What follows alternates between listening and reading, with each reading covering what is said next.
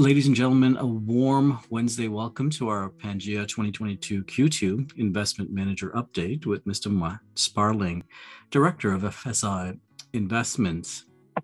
Matt has just returned from Mexico and a brief stint through Florida, so he's refreshed and ready for this call. I know he's looking forward to sharing an update with PANGEA clients this evening.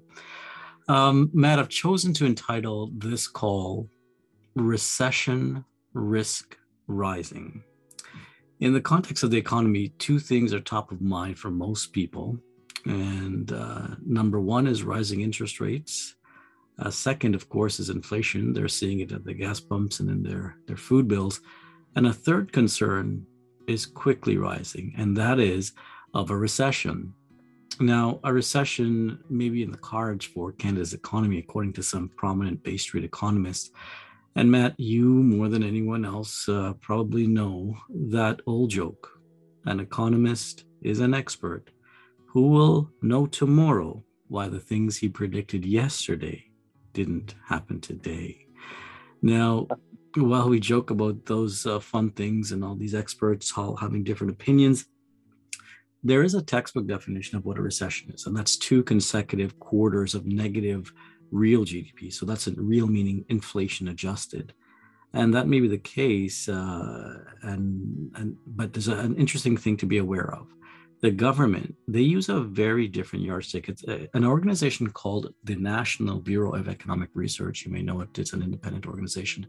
NBER for short, has become the official arbiter of recessions. Founded in 1920, NBER is a private, nonprofit, nonpartisan organization dedicated to conducting economic research.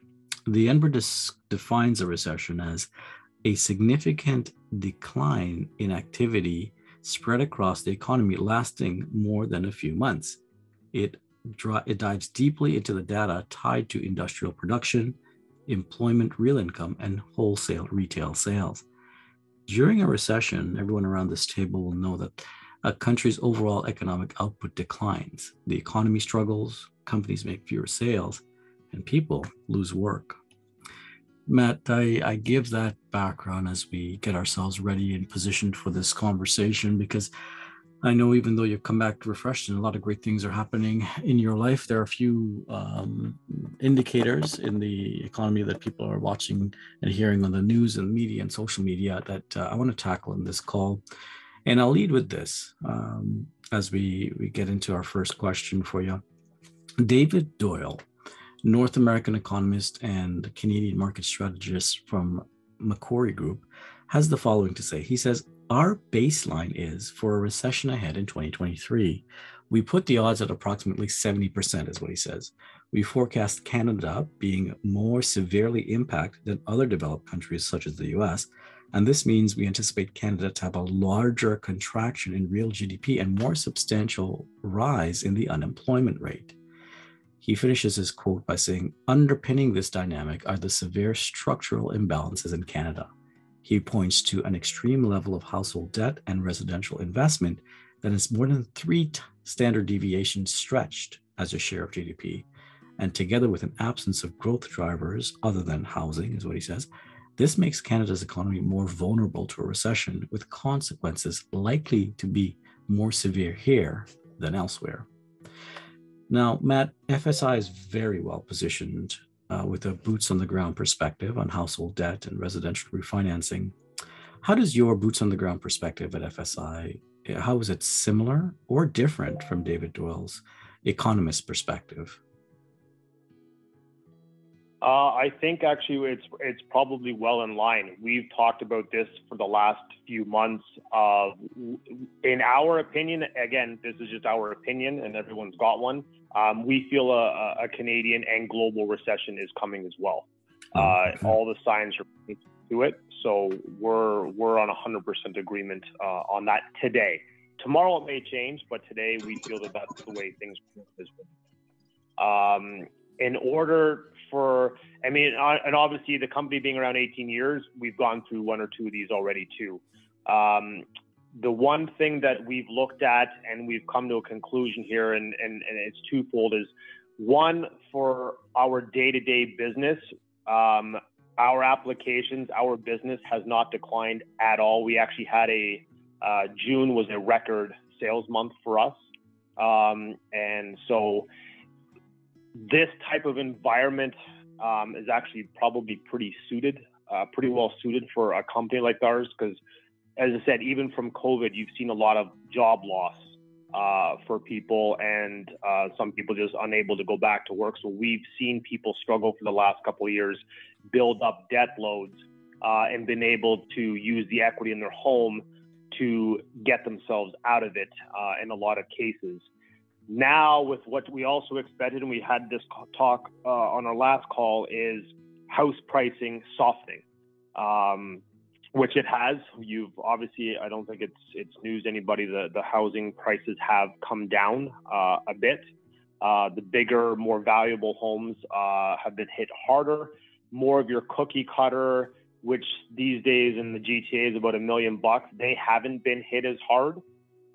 That's pretty standard across the board. The prices haven't moved too much, but the bigger ticket homes, $1.5 million, $2 million, and so forth, have taken a bit of a hit here for sure. The thing that I guess is pro and cons for our business now is we're aware of this. So we've already, about 2-3 weeks ago, we've scaled back. So our portfolio right now, so everyone knows, is sitting at just over 57% loan to value, which I believe is a very solid number. We're no longer doing any business in the fund in the GTA that has 70% or higher loan to value. Those we are outsourcing elsewhere to higher risk people. Obviously, our first priority is our investors and protecting their investments and assets. I'm assuming other people on this call obviously have money in the stock market, which everybody knows pretty much since the beginning of this year has not gone well. Hopefully, people on this call have weathered a bit of the storm here and haven't had some significant losses that we've heard from others. The pro, I guess, of that is we're more like, so now GTA under 70 LTV, outside of the GTA, it's 60 or under. And then remote areas, as it's always been, still remain sub 50%. So we're making sure that the business we do and we do right is safe, always putting our investors first. Obviously, I think most people know a couple of days ago, the Bank of Canada, not only did they raise the overnight rate, they raised it by 1 full percent, which is something that hasn't happened since 1998. I didn't even realize it had ever happened in my lifetime that it had gone up that much in one day, but it has. That's a significant increase for anybody that's got a variable rate mortgage. Talking to a few people in the last few days, their mortgage payment in some instances have gone up $1,000 a month because of this, which is obviously going to put a bigger strain on the average Canadian family. With that being said, where that helps us is because a 5-year fixed from the A banks is now over 5%, and a fixed mortgage with the B banks is now approaching 7%. What's that now allowed us to do is increase our rates, which is something we haven't done in a very long time. When rates went the other way and you're down at a 1.5 or 2% range, we still did our first mortgages at 8%, pretty much across the board, and our seconds remained at 9.95, 10.95. We've already hit the button starting last month of the majority of our second mortgages now are at 10.95, and we're even putting some in at 11.95 if we can. The thing that reaps the benefit for the investors is the fund yield is obviously going to increase over the next 3 to 6 months, probably by at least a half a point if this continues. And the good news is obviously our target rate of return for our fund is 10%. However, at the end of the year, if we well exceed that number, which we have since inception, that gets bonus paid out to the investors. We don't benefit from that as the ownership group. That's a benefit to our investors. So we are expecting a recession. There's obviously lots of signs of it already. We're bracing for a little bit of a softer housing market. We've altered the business that we are doing in-house still. And again, anything 7 or over in the GTA alone, we're outsourcing to our higher risk lenders that are still doing stuff up to 80, 85. Those deals are now going there automatically, where before we would still do 73, 74. We're not even doing those now in the fund. So we're embracing it. We've already adapted. We've made changes to our business model because of the environment. And if the housing market softens even a little bit more here in the next month or two, we'll continue to make adjustments. Thanks, Mel. I appreciate what you've shared in terms of a full 360 in your response. One of the key areas I'll start to just tackle in some of the data that you shared, and now is likely a good time to shift the gears into this segment of the conversation. Let's talk a bit more detail about the metrics. I know you touched on the LTVs inside the GTA and outside the GTA. You talked about being able to raise rates, which have an impact on the yield numbers. In terms of a year-to-date yield, I'm not sure if you've done your Q2 assessment just yet, but what's the approximate range of year-to-date yield numbers looking at? Again, just once again, just an idea is what we're looking for, the range. Yeah, where the last look I had, and again, this accounts for the NAV that we do get from DataCore, whom you all get your invoices from. They measured on two things: the actual yields of the deals we put in, plus any money sitting and interest that still has to be paid out, even if we don't have money out the door, etc. Right now, our overall yield is at 10.11. But a lot of deals we did last month, which aren't accounted for yet, were done at 10.95. And again, we had a record month last month. So it's at 10.11 now. I fully suspect that'll be probably 10.16, 10.17 once our new data reporting is out, because they calculate that on their end. The loan to value I can speak to because our system generates that live. So I know it's at, I think it's 57. It's 57 and change. I don't know the exact rounding percentages, but that I know what it is, because that's always live, because no matter what it is, when a deal funds or a deal gets discharged, it's updated automatically. So that number is always accurate. Yeah, we are going to start to see an uptake in what we're doing. Again, we didn't even really like it getting down to where it's done, but we wanted to still be competitive. And another reason why it actually has gone down a bit as well, which I should say, is our CIBC business has grown leaps and bounds. We funded more deals with CIBC this year at the end of June, so midway through the year, than we have in any other full year so far, with our relationship with them being 4+ years old. So the yield did dip a bit due to the fact that there was a huge influx of CIBC business that we've strategically obviously gone after and ramped up.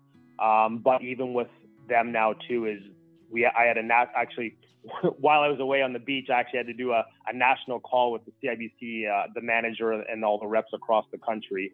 And that was one of the big topics, even before this rate hike, is the expectation that rates were going to start to climb up. And obviously that has happened, and the rates have this week with the bank have been adjusted as well. So the yield this year did dip a little bit due to the massive increase in business that we've received from CIBC, because obviously the collection business, we do get higher yields there regardless.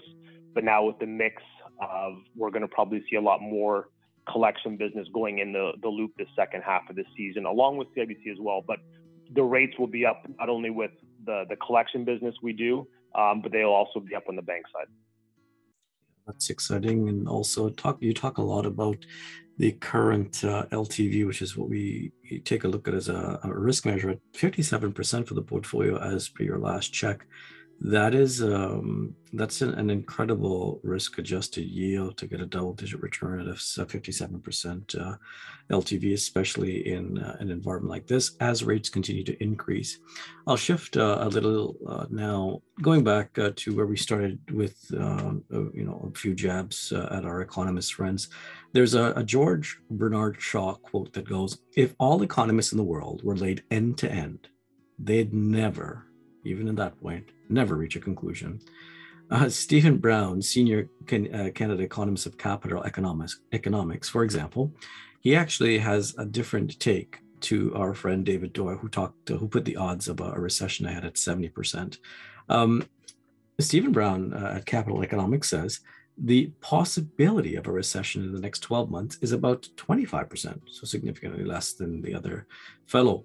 That said, he says, we should also acknowledge that the Canadian economy is enjoying a sizable tailwind from higher commodity prices, which should support GDP growth in the next few quarters. So once again, economists, they have their different schools of thought, they have their different styles of economists and different perspectives with their own nuances. So here we're having a different view from this Stephen Brown fellow. He goes on to say the extent to how deep the recession could be will depend on how much, here's the key, how much house prices fall.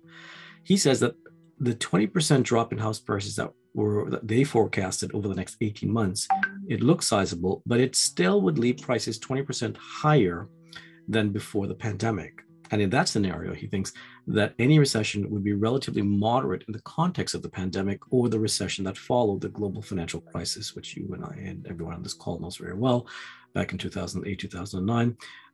All of the high debt load of the debt sector means that there are meaningful downside risks.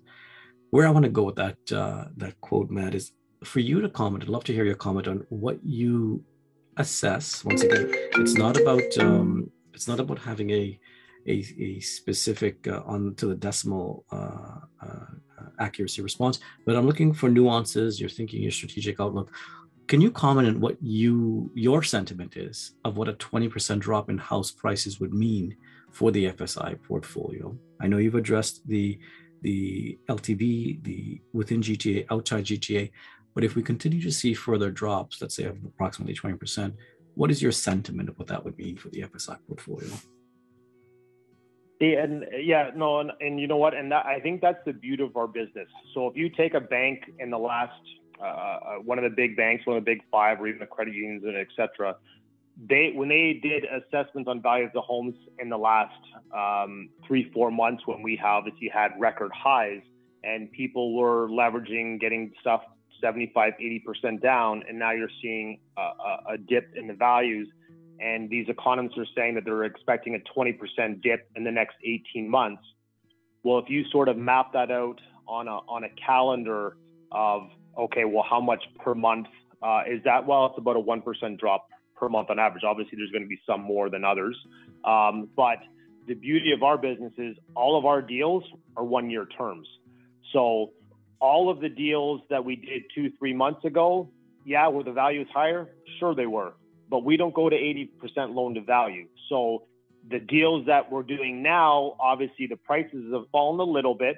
Those appraisals we get are current value. So over the course of 12 months, for the most part, our entire portfolio will roll over new.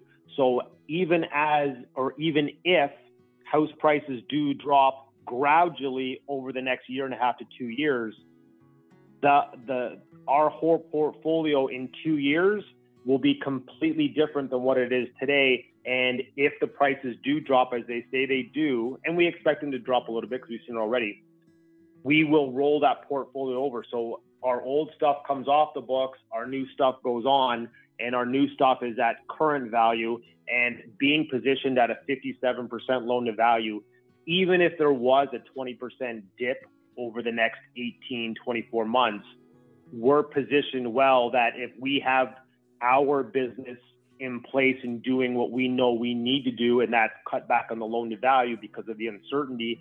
And even if our 57 turns into 62 to 65 over the next 12 months, we're still very well positioned at current market values, even with a dip in the overall market, where You think about a big bank, if they just did a deal now, they're locked in for 5 years. And if they did something at 80 LTV and they're locked in for 5 years, well, theoretically, when you think about it, in the next 2 years, that house that they did at 80 LTV 2 years ago, now that house is basically worth 20% less than what it is today, which means that bank is at basically 100% loan to value.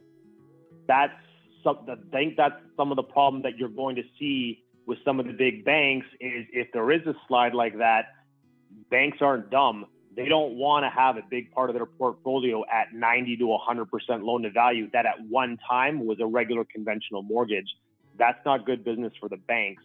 So in my opinion, the government's going to have to do something there to make sure that something like that doesn't happen, because obviously we've seen what happens in the States when that happens. And I think you will see a softening of the interest rates once the inflation, I think, gets stabilized here a bit, because if that happens, you're going to see a lot of defaults with the big Canadian banks, which is something we haven't seen, but is something that we all have seen happen go on down in the States. Yeah, I think you're bang on with that statement. That some of the data that we're seeing in our world as well. With that specific statement you made about interest rates having to soften, you must know this name, Ray Dalio. He's the CEO, chairman of Bridgewater, one of the largest hedge fund managers on the planet. He's suggesting that central banks will actually have to cut rates by 2024 because of the negative impact it's having with the largest parts of the population once it gets inflation under control. So it's looking like it will come back down again, and that's an interesting point for the business. So a few things that I assess, as you're saying, it's like, at 100% LTV for the banks with the 20% contraction in values. At some point, banks are going to want to have to roll these types of mortgages off their books in some way, or find another way to treat them.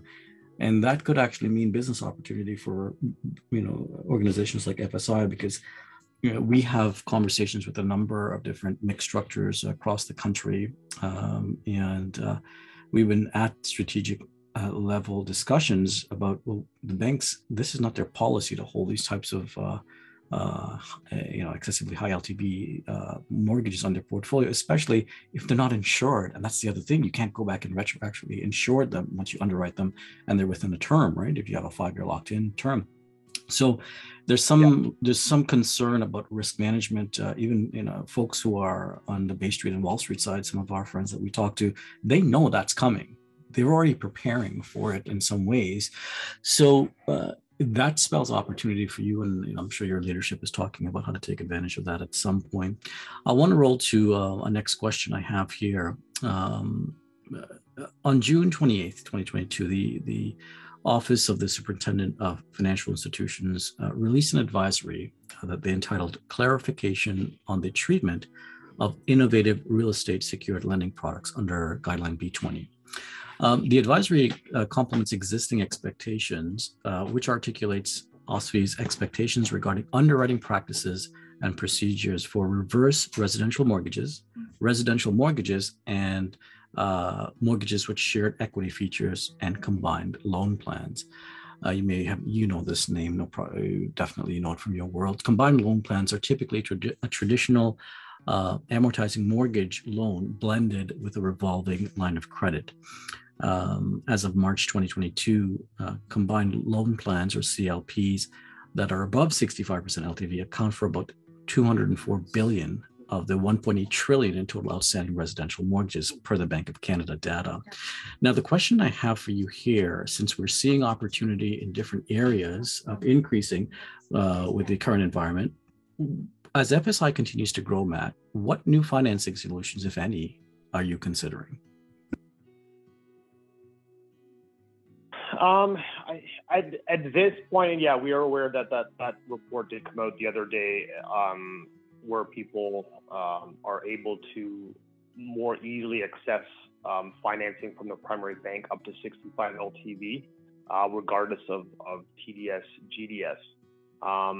What that, with the current environment, I don't know what that exactly may or may look like to some of these banks now, because again, depending on what value they want to use and when. Because historically what banks do is they take values at the time the mortgage and or a line of credit was done, not taking into account current values. And obviously historically, as we all know, house pricing has always increased over time. Yeah, a few dips here and there, but it goes up. So we haven't really looked at down the road, what does that look like for us when this does take place, and how do we need to adjust to it? Our big part of our business, and even with CIBC, it's the collection side. So if there's clients that are struggling and have the $200-300 credit score numbers, they're not getting approved for an additional line of credit. They're not getting approved for an additional mortgage. They're not getting approved for additional anything financing. And this is the strategic partnership that we have with CIBC, is that we're here that they don't lose this client. So yeah, they've got racked up CIBC debt, sometimes lines of credit, credit card debt, obviously whatever else, cars, taxes, etc. We clean all that up for their clients. So we're a 1-year retention span, and on the collection side, it's the same thing. These people all have first mortgages somewhere, and they're with either an A or a B bank, because we can't go behind private. So all of the deals we are doing is there's an A or B bank primary lending always in front of us. So when a client's no longer eligible because of either income and or credit or both, they have to come to us to get that cleaned up and rehabilitated. So whether it's our collection channel directly and or our bank channel, both types of businesses that we do essentially are the same type of business. Obviously, the bank business is a little bit cleaner. People aren't as far gone if we're still dealing with the bank. Once they get to the collection realm, it's pretty much they've written off, if not everything, almost everything, and most of the time, obviously, it is everything. So it's our business model long term. I don't think is going to need to change, because we don't do near prime business. That's not the business we're in. And as I tell CIBC when I had the national call, and they have new reps that come and go and stuff like that, and I always tell them, I'm not your first phone call. I'm not your second phone call. I'm probably not even your third phone call. I'm the guy that I am here when your client's credit score is gone, your client has income, there's been health issues, maybe a marital breakdown, and it's doom and gloom, but there's equity in their property. That's when you call me. When my TDS, GDS is too high, my credit score is too low, how am I going to help these people? That's when you give me a call, and they've got equity. Don't come to me at 80% LTV and to bail somebody out that's not even working and their credit score is 250. That's not the business we're in. So it's, as I said, this change, I guess, that the government and the banks are going to be putting in place, it's to help the bank clients that are still bankable clients that are going to benefit from this scenario. Those aren't our clients. They never have been. They never will be. That's not the clientele that we go after for our business. So it's not going to really, I don't think, in the long term change what we do or how we do it, because if those clients were able to get financing from the bank up to 65, that's where we live too. We're never going to see those clients anyways, because if they're bankable, they're going to get bailed out by the banks on the A side. We get the ones that are past the bankable, which is what our wheelhouse is. And that business that we do, I don't see this impacting that very much, if not at all. Yeah, thanks for that perspective. I'd like to open up the call to the folks that are on the line, and if you'd like to use the chat feature, which is that speech bubble icon, to type your questions, comments, or feedback to Matt as I moderate the call. I'd be happy to share those back with him. Please feel free to use the chat button to add your questions, thoughts, or feedback. Matt, as we look to wrap up the call, I'd like to highlight really the benefit. I mean, when most folks are invested, they generally are, core invested in the equity markets, and that's it. But at PANGEA, we recognize to preserve capital and to grow wealth over the long term, a healthy perspective on diversification really helps to sustain wealth and growth over time. And that's why FSI as a partner really is at the table with our clients, because you actually have an inverse performance compared to the equity markets. So negative correlation is what we would use in the investment language. Earlier this year, you've been talking about CIBC, but earlier this year, CIBC Deputy Chief Economist and Managing Director Benjamin Tal, a name I know you're familiar with, he says this. He says, the enemy is not higher interest rate. Your enemy is rapidly rising interest rates. Now, you alluded to yesterday, the Bank of Canada dramatically increased rates by 1%, the biggest single rate jump in over 20 years. And while dramatic, the real risk isn't the size, but the speed of the increase. Benjamin Tal says that he would prefer to see a short, sharp hike followed by a pause to assess its impacts, because they want to see if the increase of this magnitude would really likely be enough to rein in inflation and stabilize the economy, which from a logical perspective may have some merit. He also says that rising interest rates create an opportunity for alternative lenders like FSI to enter the market and continue to grow. And this is, of course, a phenomenon that's frequently the concern of regulators. Benjamin Tal says, I expect the share of mix and private lending to rise over the next 2 years. And this is according to a Statistics Canada survey of non-bank mortgage lenders, where non-bank lenders, other than credit unions, held over 115 billion worth of residential mortgages in the third quarter of last year, and that was expected to increase significantly in 2022. Now, Matt, based on this perspective, it appears to me by this assessment, the FSI business model is really poised for significant success over the coming 24 months. I'm going to roll the microphone back to you for final thoughts or commentary on this call about those perspectives from Benjamin Tal and the coming future success for private lenders over the next 18 to 24 months. Yeah, you know what, and I assessed that earlier. I 100% agree there. Like our business in the last quarter has thrived with the number of deals we're getting in, the number of deals we're funding, the number of deals we're doing.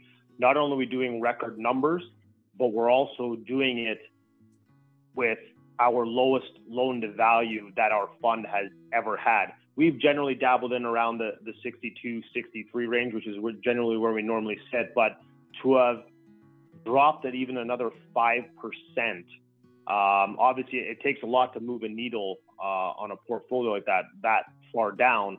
But the fact that we've done that is quite significant.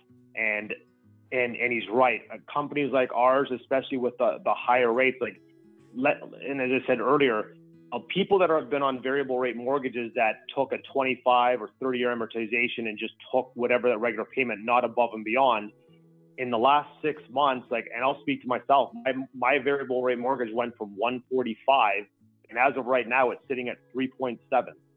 That's a significant increase. Again, if you have a credit card with $500 on it, a couple of points isn't going to make a big difference. But when you're talking, I don't know what the average mortgage size in Canada is right now, but I'm assuming it's probably $500,000-600,000. And talking to a few people, even in our office, of what their payments has increased from. Like I had one person that their payment a few months ago went from $1,500, and when they looked at their banking today, it's over $2,200.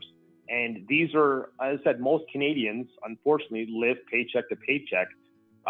So an increase like that's already, that's being compounded with they're paying more for gas than they were 12 months ago. They're paying a lot more for groceries than they were 12 months ago. They're paying a lot more for everything than they were 12 months ago. And then on top of that, you're going to have a huge increase in your mortgage payment, which is, there's no financial, obviously, benefit to anybody. If you're having to pay more towards your mortgage, that doesn't put more food on your table or get you entertainment or put more clothes on your family. It's a cost that just comes right out of your pocket. And if you live paycheck to paycheck, which is most Canadians, and you get heavily impacted like this, something's got to give. And a lot of Canadians have learned in the last couple of years is they've cut a lot of stuff out of their lives in order to survive. Well, this now taking another 700, and I said that might be on the low scale, I'm not sure. You start taking this kind of money out of people's, and this is take-home money too, on a monthly basis. What are people going to start to have to do to rely on in order to keep surviving, to keep their head above water? They're going to have to use credit cards. They're going to have to use lines of credit. They're going to get racked up. And we've seen this in the last recession, again, where our company thrived because of this. So I think he's very right. In the next 2 years, companies like ours will thrive because a lot of people are still in debt from the last 2 years. And I think you're going to see that continue to compound, where some people may have escaped that part of it. I don't know if they're going to escape this one with the gas, the food, increased mortgage payments, etc. Everything's gone up. And the fallout usually is they got to come to for secondary financing to bail them out short term. And that's where companies like ours obviously come in and thrive. The nice thing is, as I said, we're not here to take someone's home. We're hopefully in 12 months putting them in a better financial position than they are today. Obviously, prepaid mortgages, which we really ramped up a few years ago and have continued to do so, that has helped keep our portfolio healthy and safe because we have all these clients' 12-month payments up front. So this is something that we've, again, back in the day realized, well, if we have all their payments up front, they can't default because we've cleaned up all their debt. They should be good for the next 12 months. Their credit's all cleaned up. They have no payments with us. We've already got their payments. They only have to make their first mortgage payment and property taxes. That alleviates stuff for people. But now with these increases likely in mortgage payments, unless you went fixed, it's going to have an impact on a lot of people in this country. There's no question. Yeah, indeed. And I think you've painted a very sobering picture of what is coming and what's been happening, and what the government of Canada, to some degree, is very clearly aware of in terms of the elevated debt levels and even the cash flow, the monthly fiscal constraints for Canadians. What's interesting as we think about this from an economist perspective, or even just a common sense perspective, as your mortgage payment increases, you've got less disposable income, even considering the other things you mentioned, increasing gas prices and food. And one of the things that generally gets impacted first, as we know the model, because it's really human behavior, which is to some degree predictable, is that a drop in discretionary spending occurs in those really challenging times. So the big family vacations that once happened won't happen for the next year or two or so, which is an interesting thing to consider in the context of a recession. Because if consumers don't have money to spend and they're going to go on credit, like you're saying, in a period of slowing economic environment, we are really in a precarious position to navigate. And this is how complex what the central bank or Bank of Canada has to do really to help us navigate through this next 6 to 12 months in a way that really will determine how the next 3 or 4 years will go for most Canadians. So, to Benjamin Tal's point about taking the shot in the arm, the big increase very quickly. If this doesn't work, then we may have to seek other measures. But to your point, I want to conclude on that note of business, where the FSI business model really is positioned to benefit from the coming environment, and your particular underlying asset has very low correlation to the equity market. So as we balance our client portfolios at PANGEA, we're grateful to have you and your team and your expertise as a partner at our table. Matt, thank you so very much. Any final thoughts or comments that you'd like to make? I know I've given you the mic before, but as we look to lock off, we're just approaching 8:15. And any final sentiments before we leave the call? Over to you, Matt. No, I said I think we've covered a lot of very important key points in this call, and I appreciated that. And as always, tell everybody on this call, if anyone wants to reach out to me directly after this call and have any questions, qualms, you can call me, shoot me an email, even a three-way with Declan, if that puts your mind at ease. Because on top of obviously our company doing well, obviously with the stock market in complete turmoil, and a lot of people say it's going to go down even further, we're obviously getting a huge influx in new investor money. which obviously we can never have enough of it. So that's great. We're happy to have it. But as I said, I think that the business model we have and the type of business we do, I think has been a very positive investment for everybody. Again, we're not flashy where you're going to get a 20-25% rate of your return on your money, but like the stock market this year, we're also not going to lose 15 to 20%, which I think is on average what the people in the stock market have done. Is you get your 10% compounding, you're about 10.5, and it's a consistent lineup over time. And you know what? It's something that I hope everyone feels that their investment that they can sleep at night with and not have to worry about it. That it's almost like clockwork. Every month I get my statement and I had more than I had last month, and we fully expect that to continue going forward. Yeah, thanks very much, Matt. Really appreciate you joining us on PANGEA's 2022 Q2 Investment Manager Update. Look forward to touching base with you again in Q3. Have a great evening, and once again, thank you for sharing time with us this evening. Not a problem. Pleasure as always. Thank you, everybody. Cheers. Bye-bye now. Bye, everyone. Bye now.